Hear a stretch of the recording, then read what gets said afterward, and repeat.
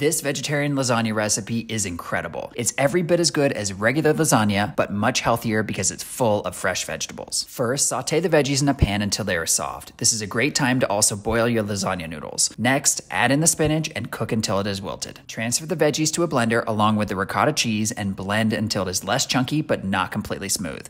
Then assemble the lasagna as you normally would, sauce, then noodles, then cheese, and repeat. Bake for 10 minutes and enjoy.